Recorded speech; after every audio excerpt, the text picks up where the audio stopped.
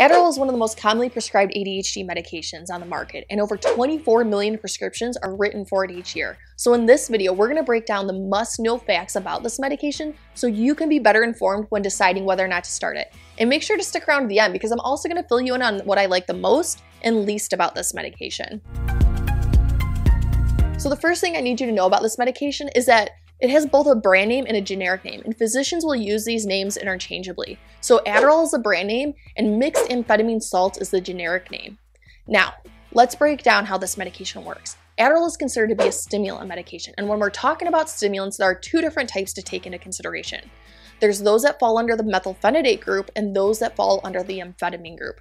Adderall is an amphetamine-based product that is composed of a 3-to-1 ratio of D and L amphetamine salts, hence the name mixed amphetamine salts, okay? So at a basic level, Adderall works by increasing the activity of the neurotransmitters dopamine and norepinephrine in certain parts of the brain. Okay, so what does Adderall treat? It's FDA approved for both ADHD and narcolepsy in adults. In kids with ADHD, the short-acting version is approved in those 3 and older, while the long-acting version is approved in those 6 and older. And then it's approved for the treatment of narcolepsy in those ages 6 to 17 years old. Some off-label uses include obesity and treatment-resistant depression. Now let's get into the different formulations and dosing strategies for this medication. Adderall comes in both immediate release and extended release versions. The immediate release is a tablet that you take 1 to 2 times per day, with each dose lasting around 4 to 6 hours, okay? Typically what we see is that patients will take their first dose after getting up in the morning, and then their second one somewhere around lunchtime. Dosing generally starts somewhere between 2.5 to 5 milligrams twice daily, depending on the age of the patient. And then the doses are increased in 2.5 to 5 milligram increments each week until symptoms are adequately treated. Generally, 40 milligrams total is what's recommended for this medication if being used to treat ADHD, and 60 milligrams per day for narcolepsy. Now, the extended release version is really interesting in how it works. This comes in a capsule, and the capsule holds 2 different types of beads. 50% are immediate release, and the other 50% are delayed release. And so the delayed beads are designed to release medication after about 4 hours. And what this does is mimics the effects of the 2 doses of the short-acting Adderall, which allows you to only have to take this medication once per day in the mornings. Not only that, those who struggle with swallowing pills can open up the capsules and sprinkle them on applesauce. Just make sure to swallow the beads whole instead of chewing them, because chewing them can screw up that release mechanism of those long-acting beads. The effects of Adderall XR can last anywhere from 8 to 12 hours, and the peak is at around the 6 to 8 hour mark. And when first starting the medication, we usually start at a dose of 5 to 10 milligrams per day, and we'll go up in 5 to 10 milligram increments each week until the ADHD symptoms are adequately controlled. And the max dose is 30 milligrams per day.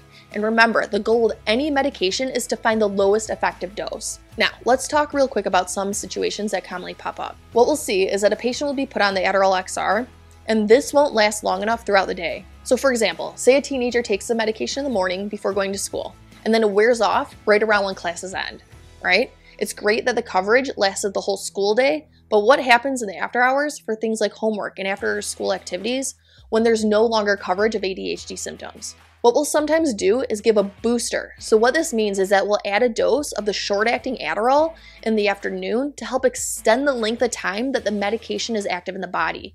And what this does is it helps give a few extra hours of medication coverage throughout the day. Another situation we commonly see is that someone is initially put on the short-acting Adderall, but wants to try to switch over to the long-acting. And this is a very simple transition. When switching, all you have to do is calculate the total daily dose being given with a short-acting and give that dose in the long-acting form.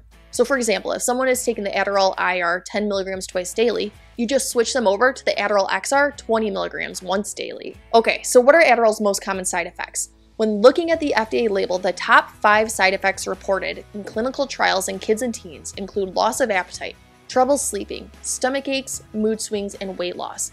With adults, the top 5 include dry mouth, loss of appetite, insomnia, headaches, and nervousness. Now, more serious but less common side effects can include things such as cardiovascular events, increases in blood pressure, psychiatric adverse events such as psychotic or manic symptoms, growth suppression, seizures, or blurred vision. When someone is put on Adderall, it's ultimately unknown exactly how long they'll need to be on it. When treating children in particular, the doctors, parents, and teachers will often work together and collaboratively to determine what's appropriate for each individual. Okay, what are my thoughts about this medication?